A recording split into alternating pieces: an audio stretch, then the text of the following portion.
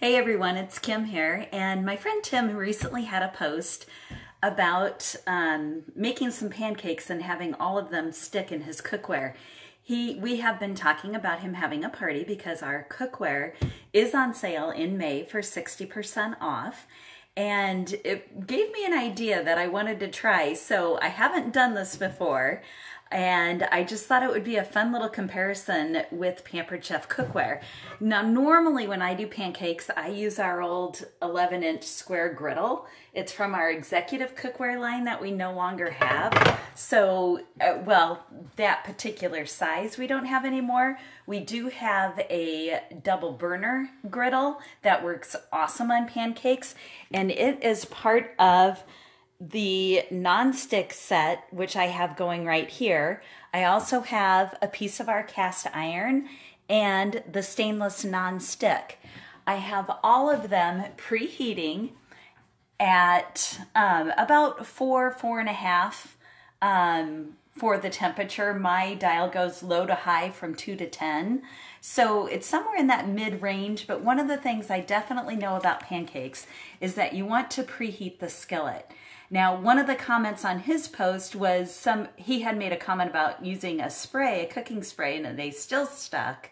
And I do concur with his friend who wrote, never use cooking sprays on your skillet. And I abide by that as well. So today I'm going to prop this up, and all of these are getting pretty darn warm. I just mixed up some pancakes in the shaker bottle. So it's not my usual recipe. I do like to use buttermilk, but I'll tell you what, I tried buttermilk in the shaker bottle one time and quickly realized that is not a good idea because they rose up way too much and it was bubbling out of the shaker bottle. Now, this will make, I better do little smaller ones, about 6 smaller pancakes, and I poured my first one way too big, so we'll just have to see how this kind of goes here. Now, if you make pancakes at home, you know you need to let them get nice and bubbly on the top before you flip them.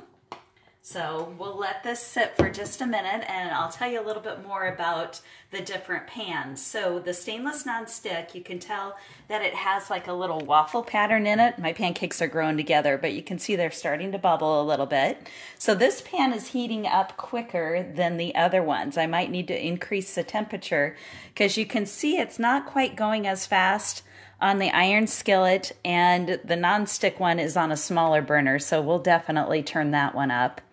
And we'll turn up the iron one just a little bit. Anyway, you can see that little waffle pattern there down on the bottom. So it is a stainless pan, but it has a non-stick coating that is included with it.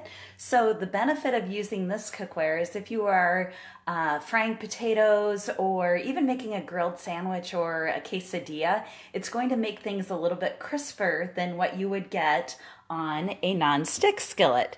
The iron skillet will also, well, all the cookware will go in the oven, but this one will also go on the grill and in the oven, so you have a lot of versatility there when using it. And, oh, hi, Angie.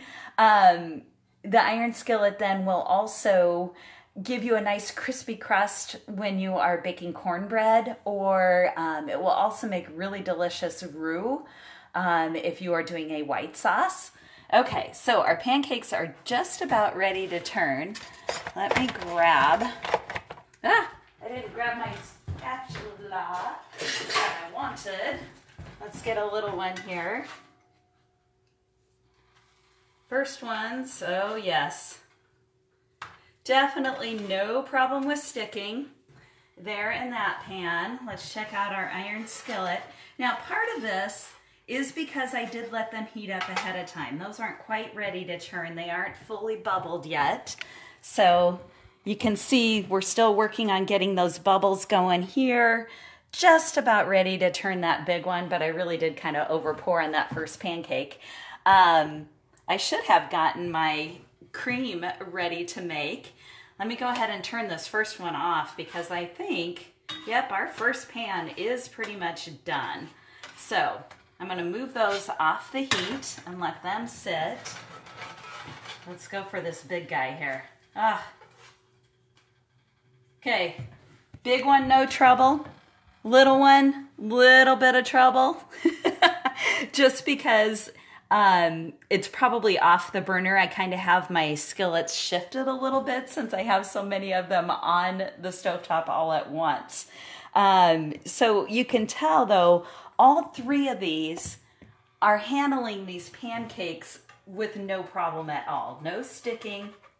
Part of that is in the process, again, letting it heat up first. Oh, time out. The one that I truly expected not to have any problem with, I just made a mess of it.